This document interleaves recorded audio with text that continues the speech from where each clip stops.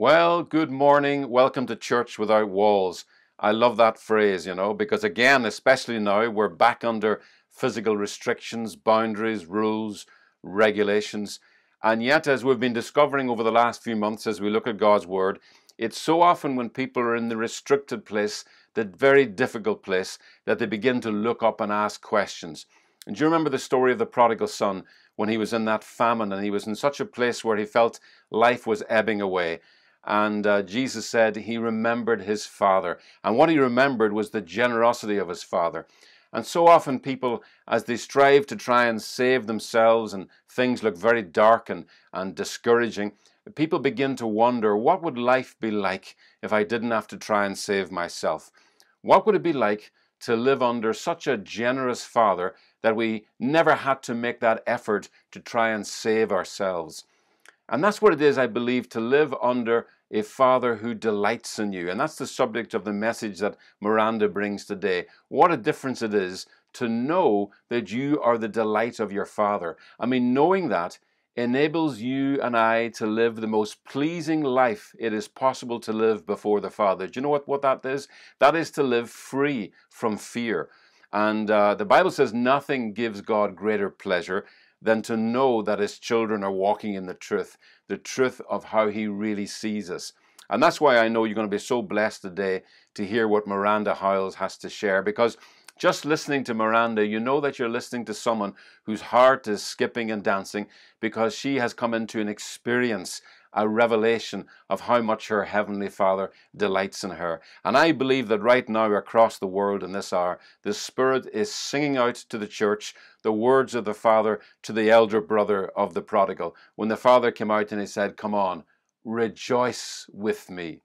And we pray today that the ministry will give you a taste, that you too today will taste and see just how good the Father is and how good it would be to live as he wants us to live, as children of a delighted Father. So by the power of the word you will hear today, I say to you, believe and be who the Father has called you to be through Christ. Church, rise and be the children of a delighted Father. Let that life so shine before men that the world may see the way we are living and glorify our Father in heaven. God bless you. I'm no longer a slave to fear. I am a child of God. I'm no longer a slave to fear. I am a child of God.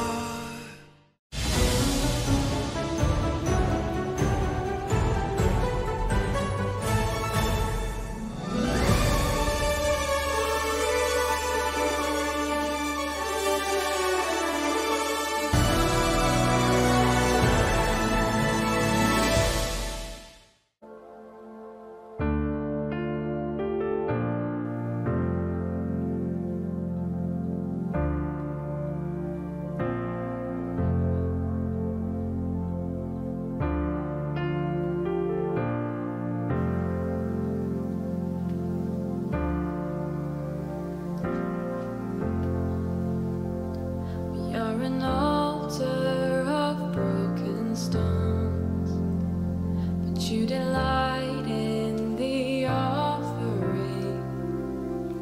You have the heavens to call your home, but you abide in the song we sing. 10,000 angels surround your throne to bring you praise that will never cease. But hallelujah from me below.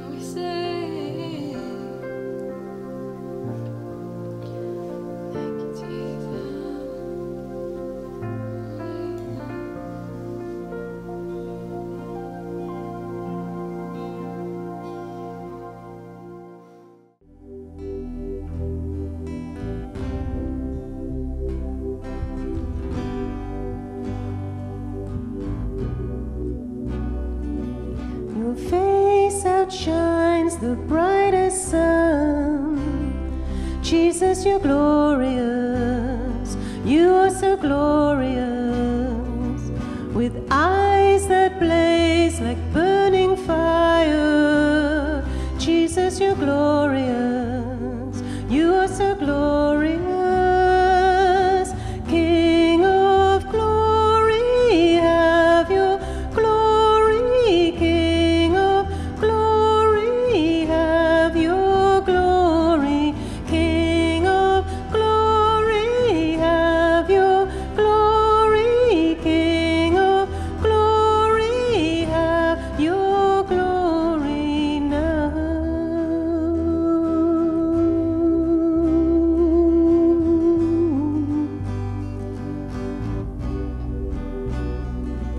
Your voice like rushing water sounds.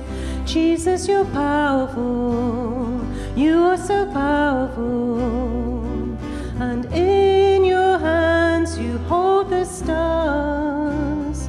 Jesus, you're powerful, you are so powerful, King of glory, have your glory, King of glory, have your glory, King of glory, have your glory, King of glory, have your glory now.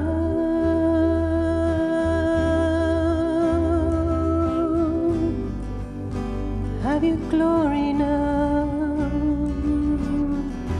Ooh,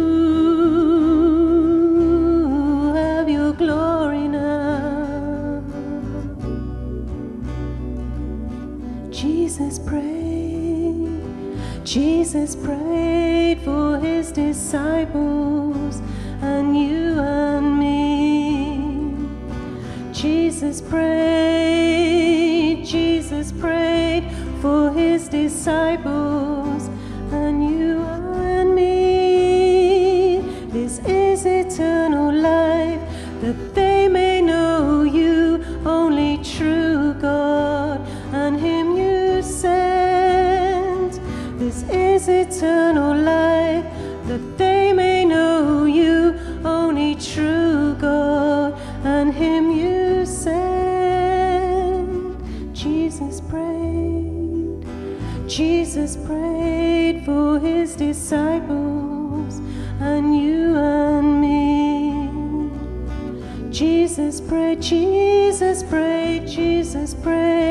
for his disciples and you and me.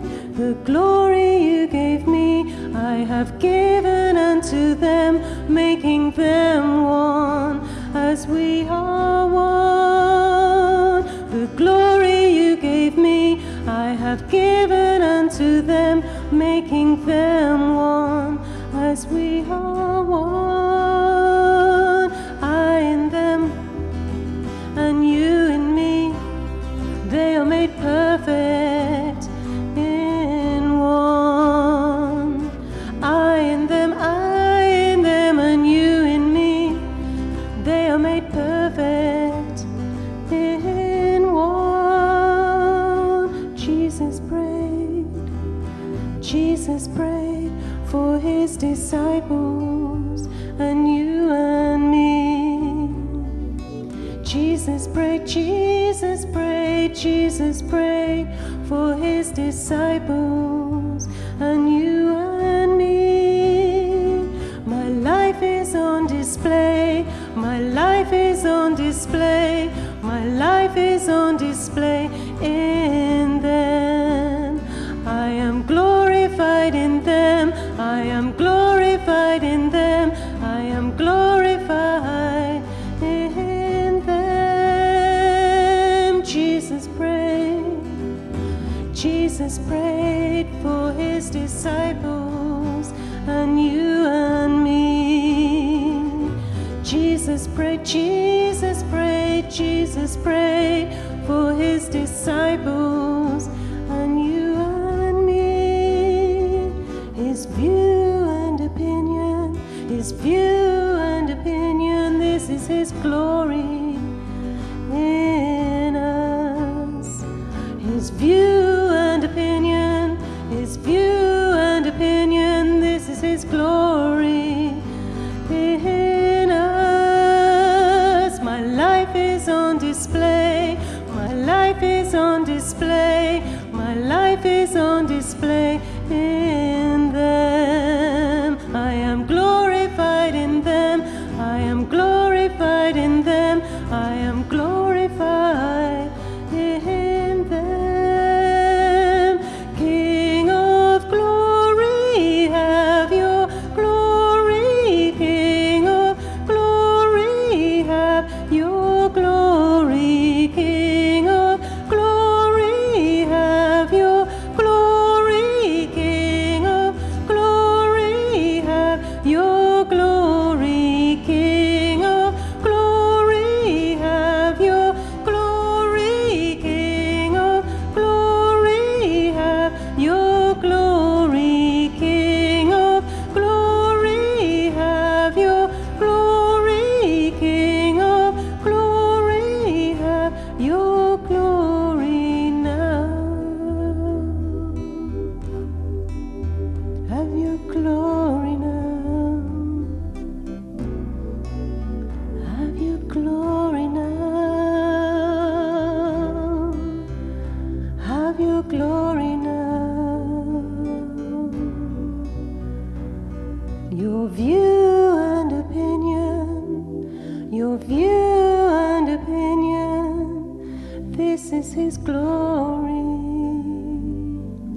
in us.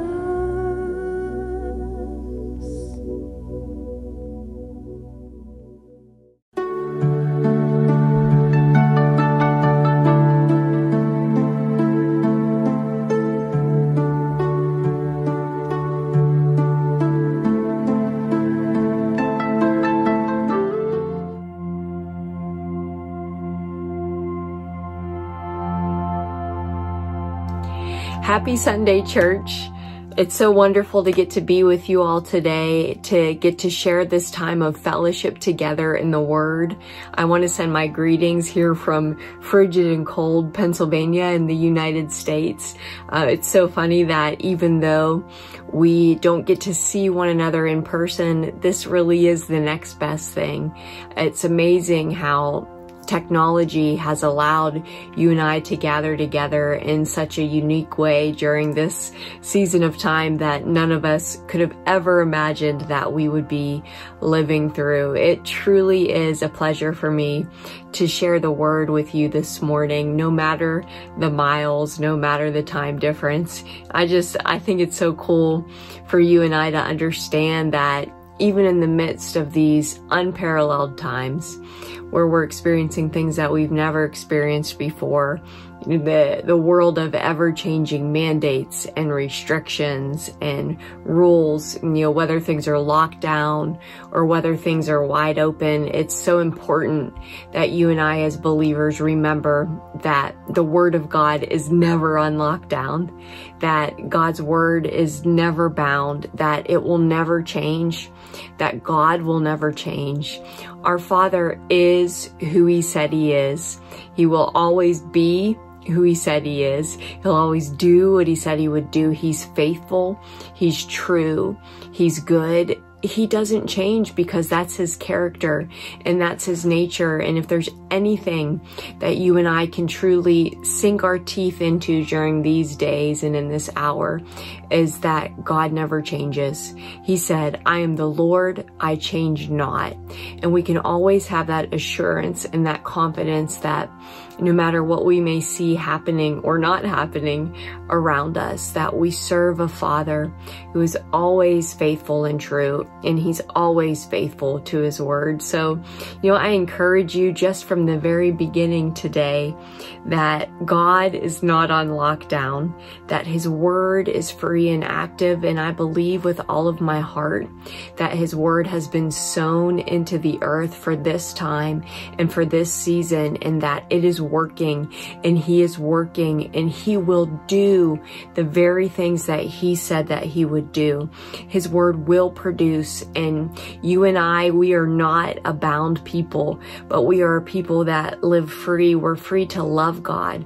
We're free to serve God. And we are free to anticipate all of the goodness of God in our lives, no matter what comes in the days ahead. Because you know what? I happen to believe that God has some amazing things in store for his church. And my heart is so thrilled today and so stirred to get to share with you the word that I believe that God has placed in my heart for you guys.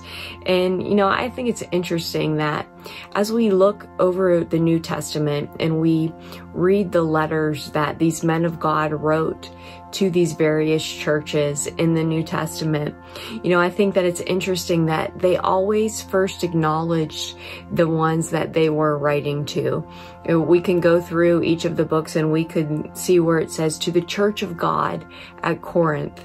It says to the church of God at Galatia, to the saints of God at Ephesus, to the saints of God at Philippi. You know, these letters that were written to a body of believers, they weren't just written to a stone edifice.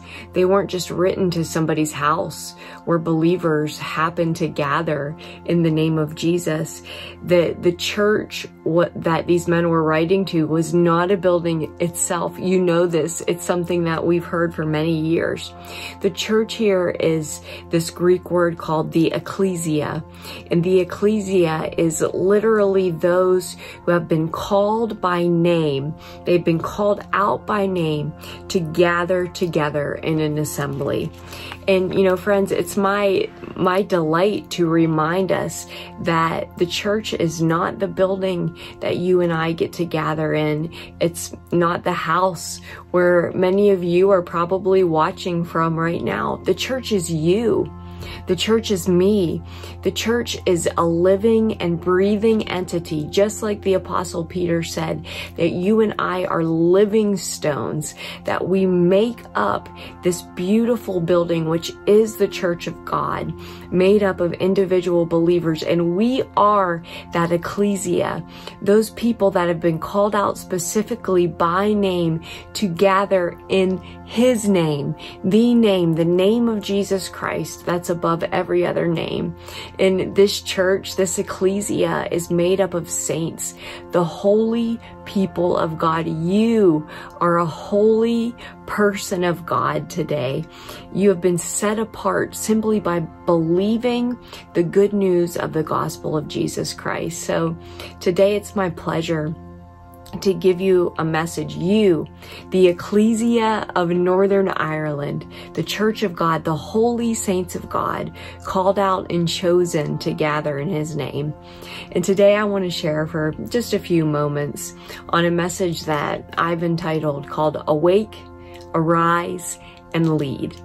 Let me pray this morning. Heavenly Father, thank you for your word. I thank you that your word is not bound, but it is alive and it's powerful and it's sharp. And I thank you, God, that your word will speak to the very places of our heart, that it will reveal, Father, not only our hearts, but it will reveal your heart for your church during this time, Father. I thank you in Jesus' name. Amen. So if you have your Bible this morning, I'm going to be reading from one verse, and it's found in the book of Judges, chapter 5, and it's verse number 12. And this is what it says. It says, "Awake, awake, Deborah. Awake, awake, and utter a song. Arise, Barak, and lead your captivity captive, you, son of Avinoam."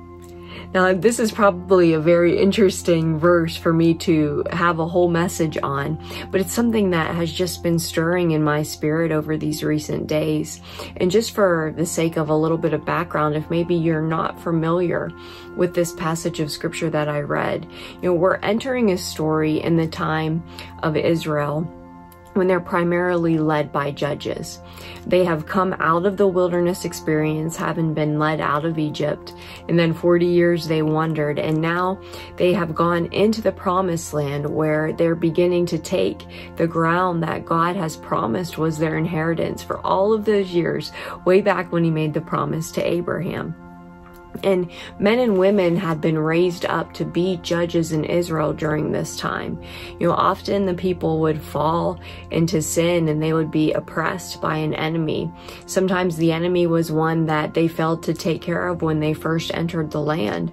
Sometimes it was one that was still there because God was building within them the courage and the fortitude to be able to take on these particular enemy nations. But regardless, they were oppressed by a people that were still not under their feet yet.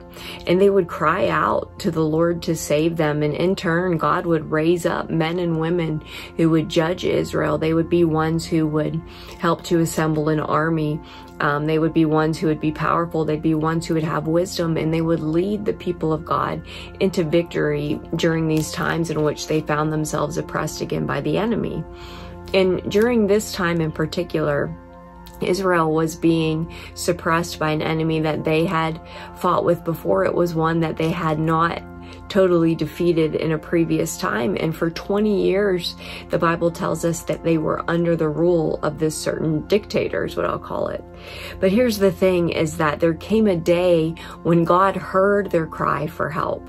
And I love this, friends, because God always hears the cry for help from any who would call upon him.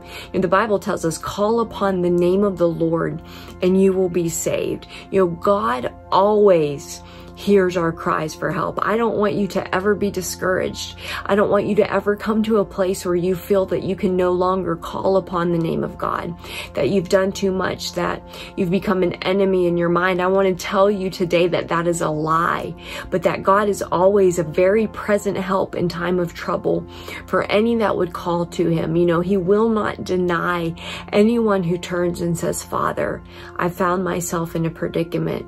I found myself in a mess. Will you help me?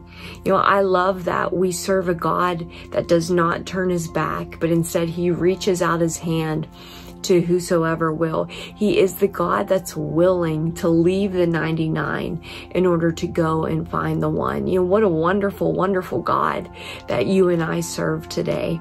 And we can read in this story that God heard the cry that these people of Israel were bringing up before his throne. And the Bible tells us that he raised up a woman by the name of Deborah. And she was a prophetess and she was a judge in Israel for 40 years. And another thing I love about this story is that God is no respecter of persons. He does not discriminate. There's no need in the kingdom of God. There's no need for any son or daughter of God to try to push their way for their rights, because we serve a God who is always faithful. He's always good, and he's always looking out for you and I. We don't need to push, but male and female are both important to the Father.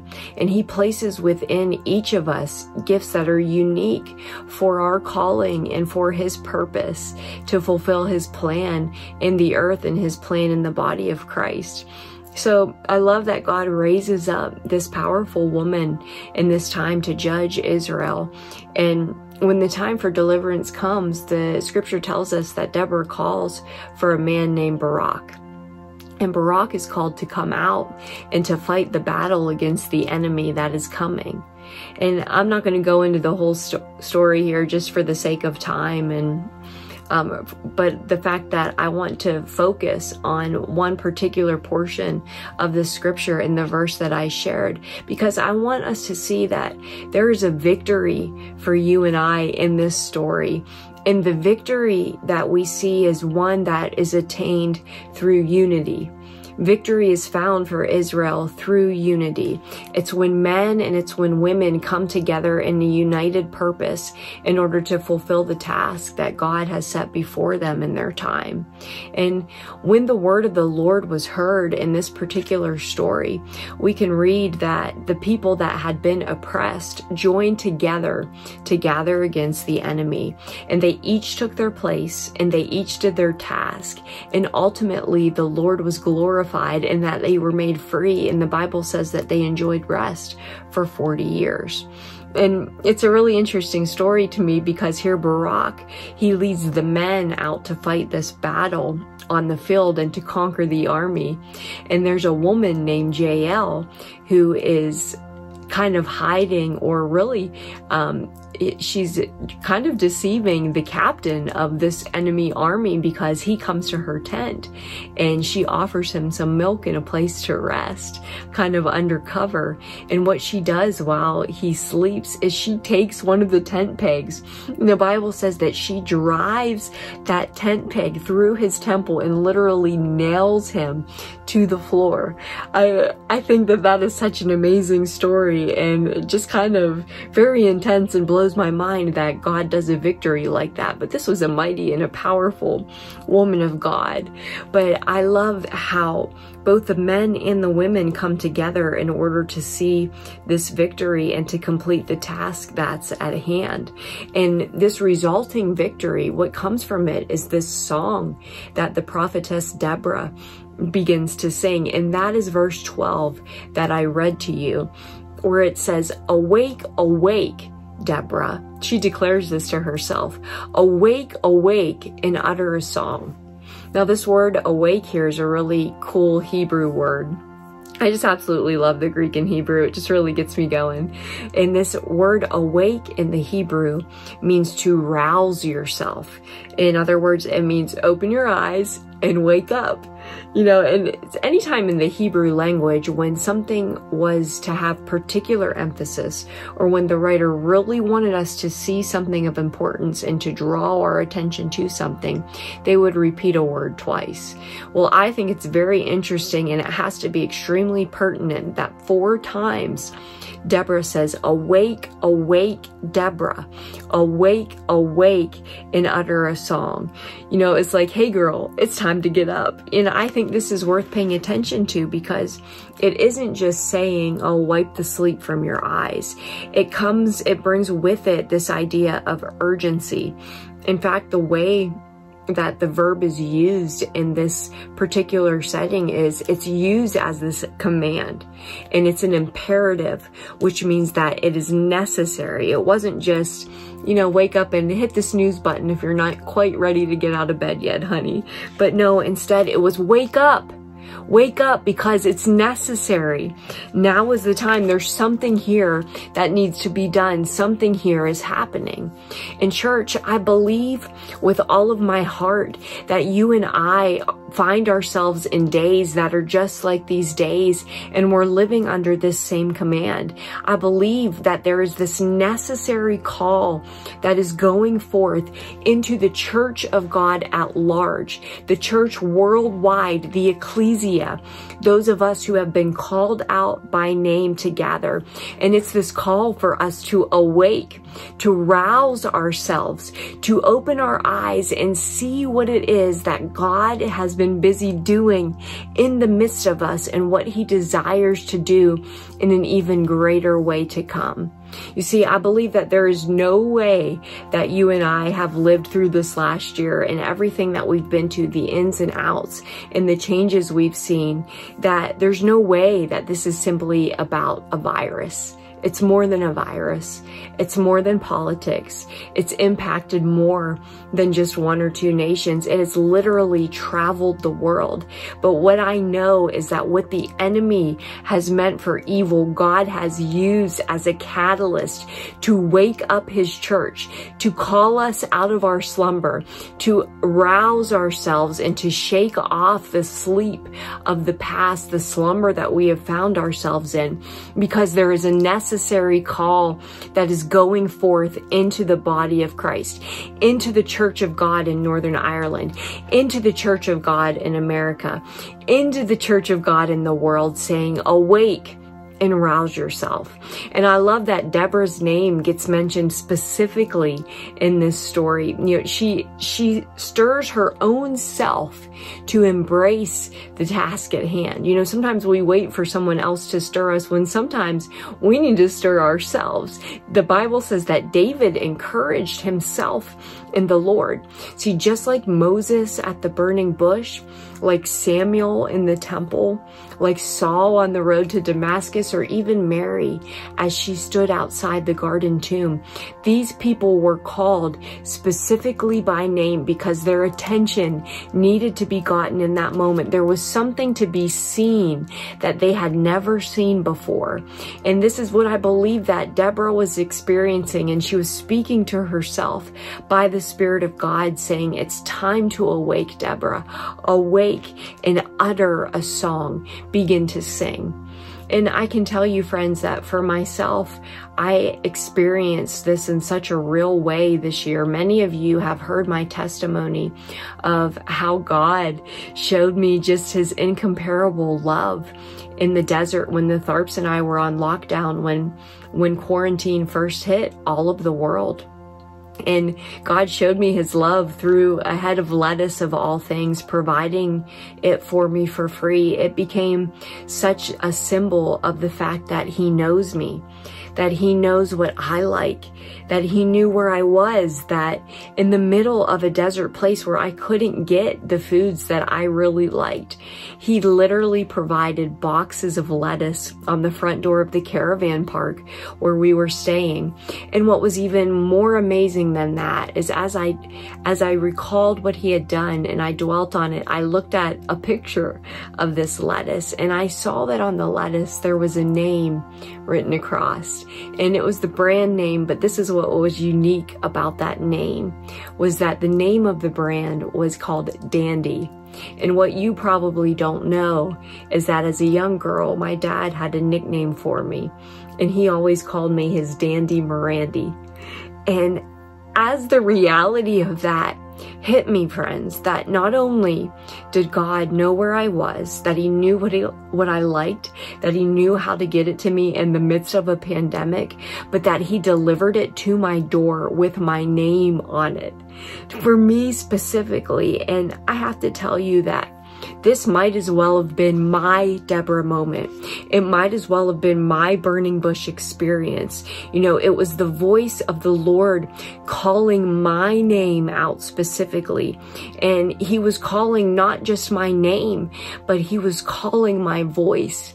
He was calling me to use my voice in a way that had not yet been used. And when I came out of that time of quarantine, when I came out knowing the love and the delight and the pleasure of my Father, knowing that he had sent lettuce with my name on it, I came out of that desert experience with a word of the Lord and a passion and a fire to go forth and to do something for him that I had never done, to begin to declare by faith that the kingdom of God is at hand, that it's time for the church of God to rise up and to be all that he's intended for you and I to be, to respond because our name is being called.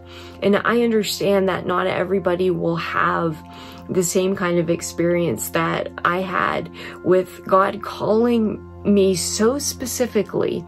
And, you know, I'm so thankful for that experience. And it kind of makes me laugh because I figure God knows me and he knew that it was going to take something that crazy in order to actually get my attention. But I want you to understand that just because perhaps you haven't had such an experience, that my experience is not the measure, that, you know, just because God may have not said your name specifically, I want you to remember that you are still a part of the ecclesia, those called out by his name, called to gather. You specifically put your name there, are called a saint of God. You are holy, you are beloved, you are chosen, you are righteous, you are a nation of kings and priests unto God. And if you have answered the call of Jesus in your life where you say yes, you are called to awake. You are called by name. You are his delighted in son or daughter. You know, you're in the family, and I gotta say, you're stuck with us. And maybe, you know, maybe today you're listening and you don't yet know the delight of the Father, you don't know Jesus as your Savior, I want you to hear by the Spirit of the Lord that He's calling your name today, that He's drawing you to Himself, into that place of knowing Him and being found in Him, to not just know about Him, but to truly know the love of God that passes understanding. In church, I believe, like Deborah, it is time for you and I to awake, to rouse ourselves for the task at hand, because our task is not to fight the government. Our task is not to fight against one another who we used to be able to sit by in church. Our task is not to fight about not seeing the same thing or exactly agreeing on how things should be done the same way. I believe that the days of us exalting our preference over God's presence are over. It's time for the church to begin to magnify and desire the presence of God in a greater and more full way than we have ever desired to see His presence or experience His presence in our life. Because the task at hand, brothers and sisters, is for us to awake and to see the fields, that they're white unto harvest, and that there's a sound going forth for the laborers to come and to begin to work the field. Maybe you say, Miranda, we have heard this for years. We've prayed for this for years. We've sown for years and brought in very little friends. I want to encourage you to let go of the disappointment of the past, but to believe again by the word of the Spirit of God that it is time for us to believe. It's time to let the disappointments pass, but to truly take up our place in the harvest field and begin to see that God is moving and working on our behalf. That it's time for us to wipe the sleep out of our eyes. And friends, I believe that it's not only time for us to awake, but it's also the time for us to arise. If we continue to read in the scripture in verse 12, it goes on to say, after Deborah has uttered her song, she says, "Arise, Barak." And this word arise means to stand up, to become powerful. I see it as lifting your shoulders and putting your head back. It means to be fixed and to be established. And here again, we hear this specific name. We hear the name Barak. And this is so cool to me because his name means lightning, or literally a glistening sword. And I think this is neat because immediately my mind went to the book of Hebrews, where we read that the word of God is quick and it's sharper than any two-edged sword, and it pierces and it divides asunder between soul and spirit. It's a discerner of the thoughts and intents of the heart. It lays open every motivation. You see, we're not only called to awake in this time, but we've been called by name to arise and to be established and to use the authority that God has given us through the power of His word. We're invited to wield the sword of the Lord, which is the word of the Lord spoken in power out of our mouths to defeat the enemy that we find ourselves facing. It's true that we may never be called to take up arms, nor should we be at all, but we are called to put on the armor of God and to arm ourselves with the weapons of His warfare. In Ephesians, we're told that having done all to stand, to arise, to be fixed, and to be fully clothed with the armor of God, to take the weapon, the sword, which is the word of God. Because, church, it is by the word of God that we defeat the enemies in our lives. What enemy are you facing today? What enemy has had you oppressed? What enemy are you continuing to see time and time again in your life? It's not the one next to you. It's not a virus that we can't see. It's not, again, the government. It's not politics. The enemy is anything in our lives that would keep you and I from walking in the fullness and the freedom of God that He has intended for us to walk in as His sons and daughters. The enemy is anything that keeps us from embracing the kingdom of God, from His righteousness, from his peace, and from his joy. The enemy is anything that hinders another from coming to the full saving knowledge of Jesus Christ. It's anything that keeps us bound, whether it's fears, whether it's lies, whether it's doubt, whether it's unbelief, if it's bitterness, if it's unforgiveness. That is the enemy with which you and I are called to take up arms against. This is the enemy that we wage war. It's not flesh and blood. It's not in our own power, but it's by the Spirit of the Lord. And you and I have not only been awoken, but we have been called to arise and to wield the sword of the Spirit. We speak forth his word of truth and power, and it's the word of God that goes forth, and it accomplishes like a sword the thing that it has been sent forth for it to do. And friends, we can see in this scripture and in this story that Barak was not only told to arise, but he was also told to lead. It says, to lead your captivity captive. In other words, take the victory over the things that have held you bound, the things that have taken you. It's time for you to rise up and to stand and to take them back, and to take the authority back out of the hand of the enemy, to take every captive thought, every high thing that would try to exalt itself against the knowledge of Jesus Christ, and bring it into the obedience of Christ, knowing that you and I have been given freedom through his name.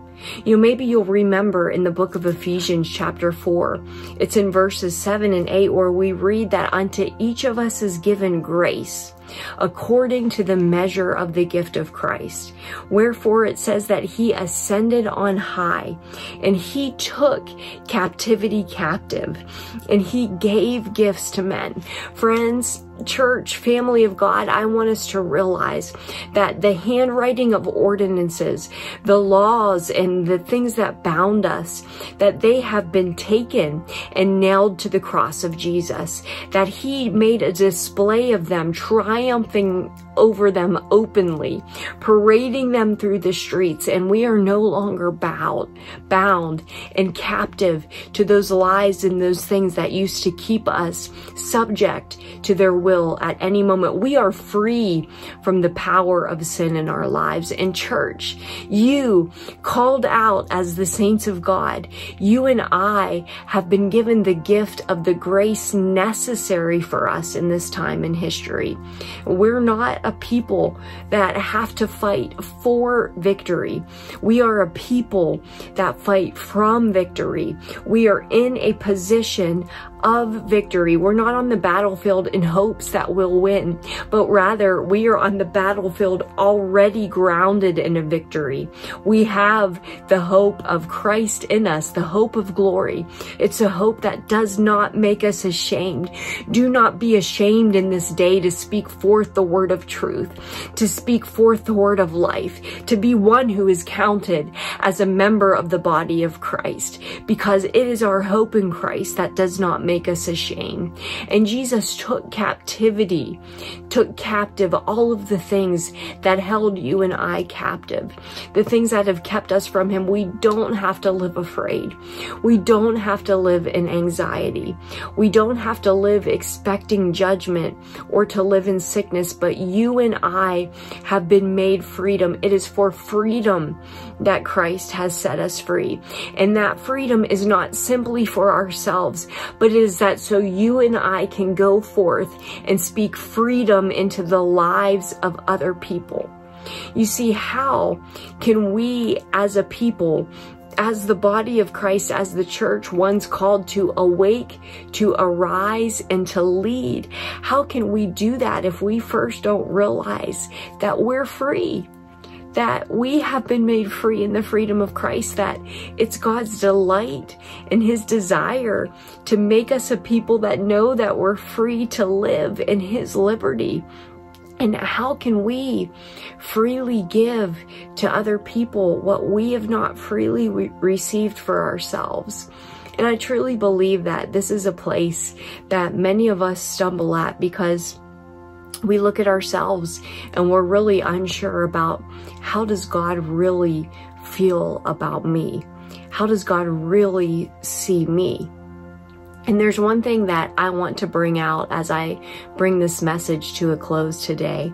I want to bring your attention to one other part of this scripture, which to me is just a sparkling little gem. And I want you to notice that it says, "Arise, Barak, and lead your captivity captive, thou son of Avinoam." Now, I think that this is interesting because the name of Barak's father, Avinoam, which I'm probably butchering that name. I sound like I know what I'm talking about, huh? But the name of his father means, "My father is delight." And I got to thinking about that Barak's father was the son of delight. And we can't help but reproduce what we come from. The DNA that's in us, we're going to share with someone else. And if Ahinoam's father was delight, then he is delight. And if he is delight, then how can he not be delighted? So follow with me for a minute. This is how I can see it. That Barak here was the son of a delighted father. Now, maybe you don't see it the way that I see it, but I just think that there's something special about this, and I think it's powerful because you and I are sons and daughters of a delighted father. And I want us to get this today, that it's the love of God that empowers you and I to live in the life of God. It's something about knowing that our Father is delighted in us that gives us a freedom to be able to go forth in our everyday unafraid. It's knowing that your Father is delighted that causes you to not just trust and believe his word is true, but to believe that it's true for you. When I recognized that God loved me, that it wasn't just God so loved the world, but God so loved Miranda, it freed me in a way that I've never sensed or known before. It freed me to see that I am the daughter of a delighted father. And there's something about being in that delighted father's love that has given such faith. And, you know, the Bible says that faith is that it works. It finds its energy in love. And Church of God, I want you and I to know this today, to believe today that we have been positioned and that we have been called for this hour and this day. And it's time for us to awake and to see the field, to lift our eyes. It's time for us to arise, to stand firm, and to take the truth of the Word of God in our hands, to wield that sword of the Word of God. And it's time for us to lead into captivity the things that have held us bound for far too long, to say no more. They will no longer have a place in my life, and make them bow to the authority and the dominion of the name of Jesus Christ. We still have the name that is above every name, and that at the name of Jesus, every knee will bow and every tongue will confess. And friends, family, called out ecclesia of God, this is not something that's done by our own power. It's not something that's done by our own force. It is accomplished by people who believe that they live in the presence of a delighted Father. It's children of God that know their Father is delighted, that can go forth, that they can go forth in confidence, that they can go forth in freedom. They can carry the love and the peace of the Father to the world around that so desperately needs to know him, that so desperately needs to come into that relationship with him today. You know, friends, your Father is delighted. My Father is delighted. We live in the beauty of his presence. His face is always shining toward us. And it's time, Church of God, to awake, to arise, and to lead. Let's pray together this morning. Heavenly Father, thank you for this word. I thank you for the powerful sense of urgency that I feel within my spirit, God.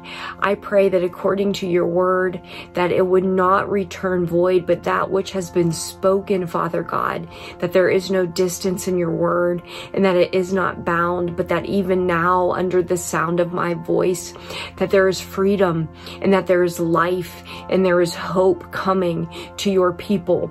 I call them to awake.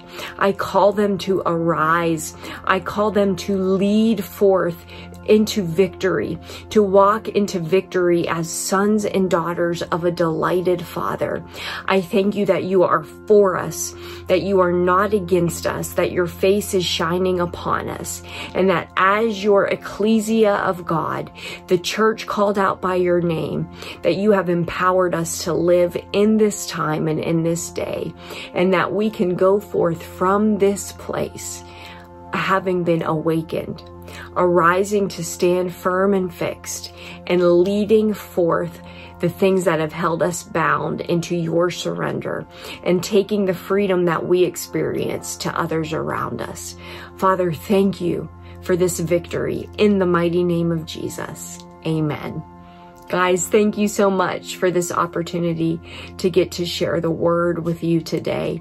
May you be blessed as you continue to go forth faithfully into the harvest field that God has placed you into, and go forth believing that you are enabled and you are empowered to speak the word of life to all that you come in contact with. Remember so much, and as always, that God loves you, and so do I. I hope one day to see you again, but until then, blessing upon blessing upon blessing, and grace upon grace to you all. Love you very much. God bless.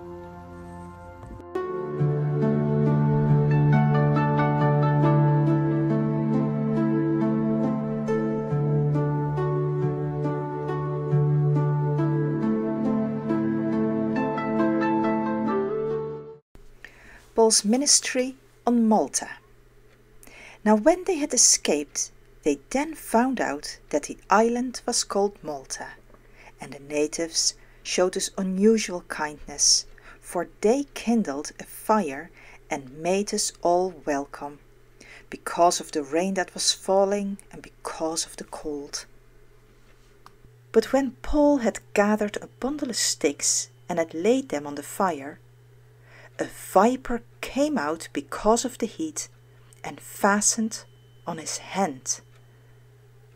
So when the natives saw the creature hanging from his hand, they said to one another, "No doubt this man is a murderer, whom though he escaped the sea, yet justice does not allow to live." But he shook off the creature into the fire and suffered no harm. However, they were expecting that he would swell up or suddenly fall down dead. But after they had looked for a long time and saw no harm come to him, they changed their minds and said that he was a god. In that region there was an estate of the leading citizen of the island, whose name was Publius, who received us and entertained us courteously for 3 days. And it happened that the father of Publius lay sick of a fever and dysentery. Paul went in to him and prayed, and he laid hands on him and healed him. So when this was done, the rest of those on the island who had diseases also came and were healed. They also honored us in many ways, and when we departed, they provided such things as were necessary.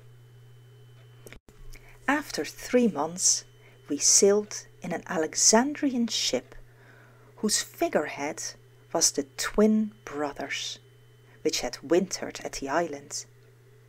And landing at Syracuse, we stayed 3 days.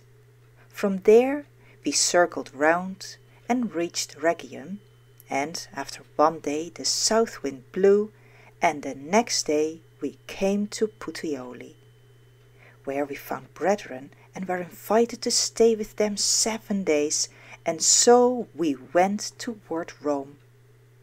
And from there, when the brethren heard about us, they came to meet us as far as Apiphorum and 3 Inns. When Paul saw them, he thanked God and took courage. Now, when we came to Rome, the centurion delivered the prisoners to the captain of the guard. But Paul was permitted to dwell by himself with the soldier who guarded him.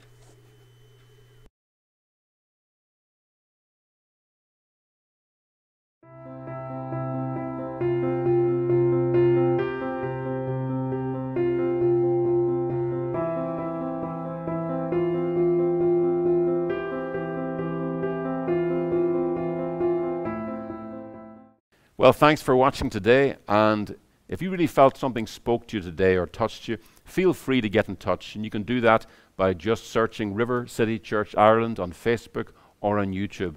And I just really believe that as you're just listening to these messages, that something is changing in your life, because the Word of God never returns to Him void. God bless you.